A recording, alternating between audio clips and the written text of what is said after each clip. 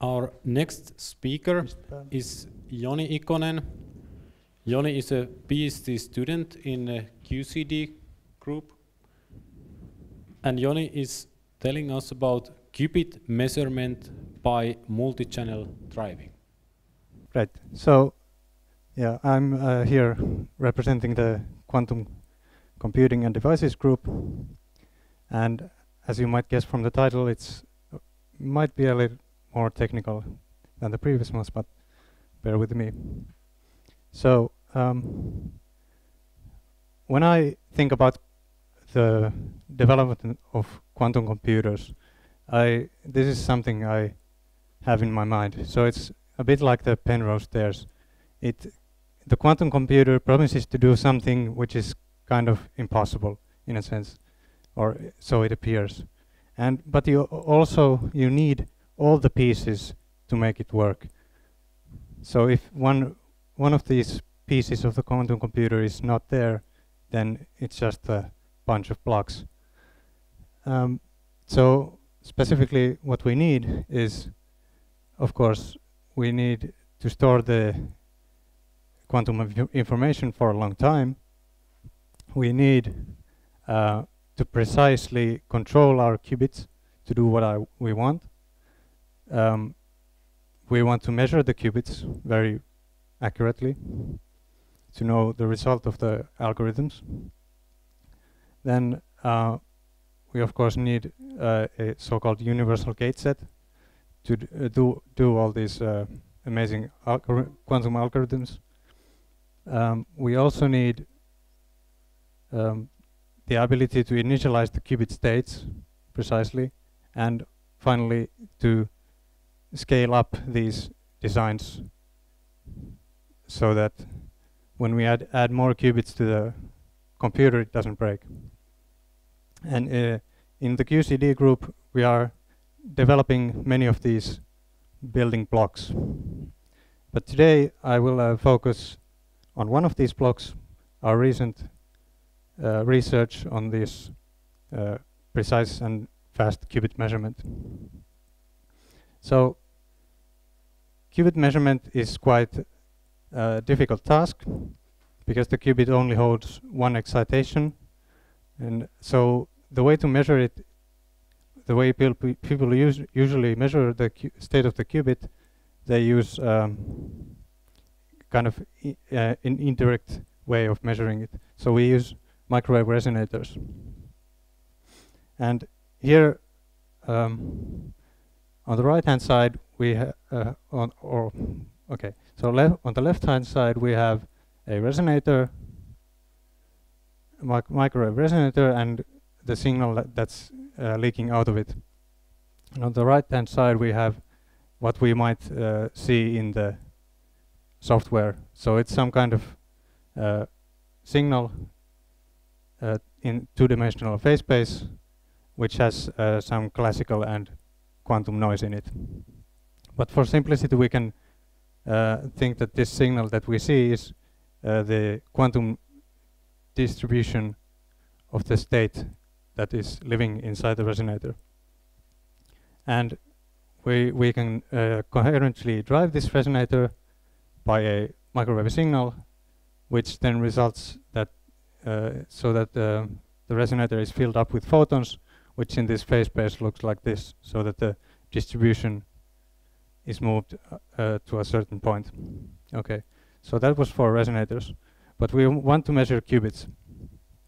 So the qubit we want to measure is then coupled to the resonator like this. And here I'm specifically talking about superconducting qubits. So what happens in this case, when we apply the same driving signal, the distribution instead curves to a certain direction. And what's really neat about this is that this behavior in the phase space depends on the state of the qubit. So if instead, here I showed an example where the qubit is in the ground state, but if the qubit would be instead in the excited state, then the phase will curve in a different direction. And so just by looking at this signal, we can deduce the state of the qubit. So this is kind of a standard stuff that people use to measure the qubits all the time.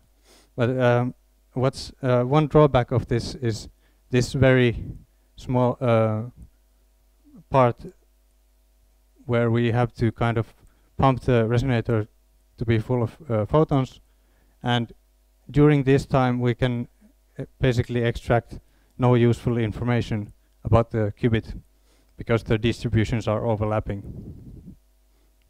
So here is our idea how to get rid of this slow and useless part, is what we did in this recent paper. So basically the only difference is that we add, in addition to this normal driving signal, we add this driving signal directly to the qubit. And it has to be in a correct phase and frequency and amplitude. But when you do it correctly, you will see that these distributions instead behave like this. So from the very beginning of the measurement, the distributions start to advance in different directions, and then we can immediately gather some useful information about the qubit state.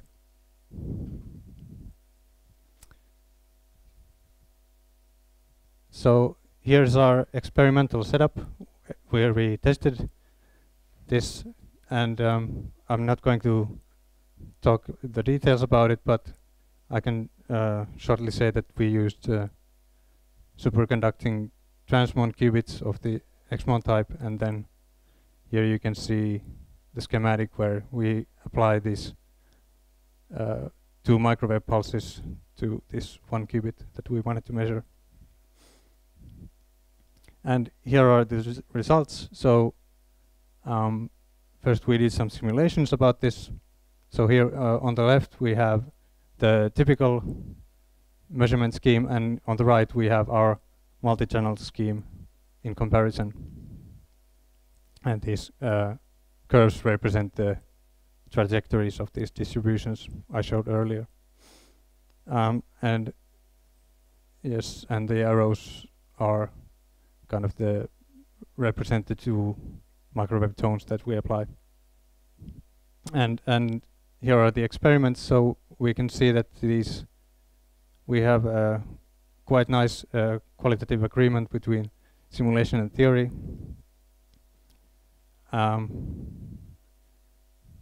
This is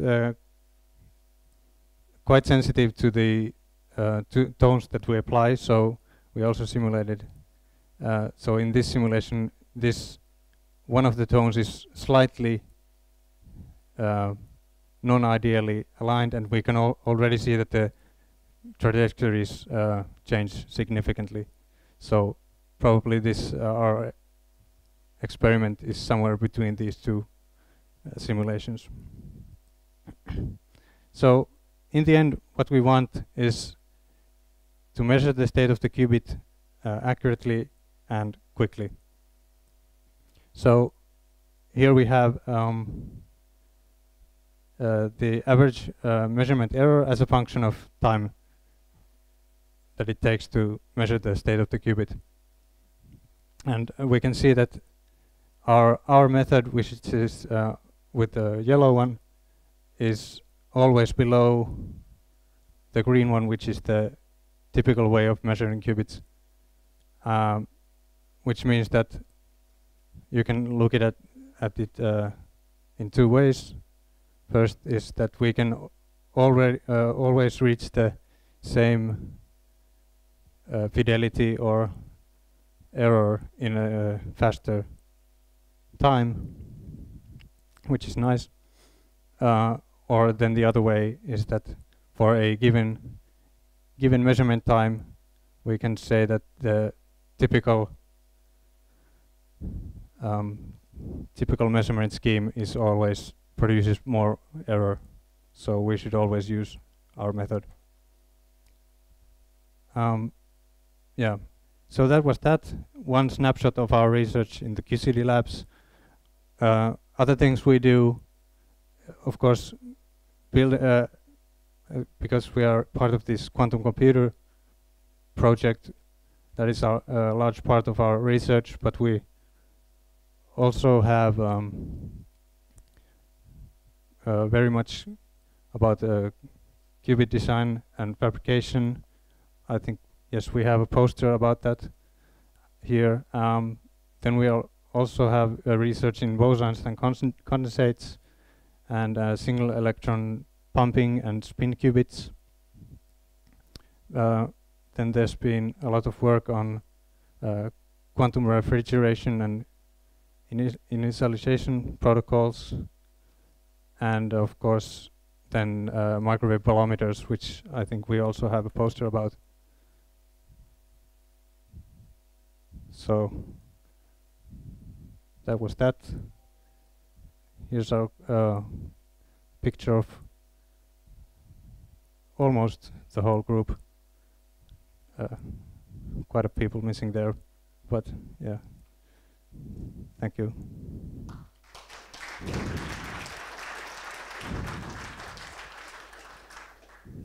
Yes, so the question was, it seems that here the two states are quite easily indistinguishable or distinguishable right from the very beginning, right? But so these curves are actually the averaged many times to get this. So in a single measurement, we only see this very big cloud, and when they are overlapping here, it's very hard to see which one it is until they are separated like this. Right, so the question was, do I have graphs which show this behavior in time or as a function of time? So, well, I can show you this. So this is of course not exactly what you asked, but this is directly related to the separation of these two states. So the more they separate, the easier so the bigger the distance, the better distinction you can make, basically. So that's why the error decreases here. It's really great results, but I was a little bit disappointed by these curves. I think they're very close, aren't they? Is there something technical that you can do and make the yellow one die faster? Yeah, so the question was, can we improve this? And I believe and hope that yes, we can. This was our very first sample, so there's a lot of technical things that we can do to improve it, I hope.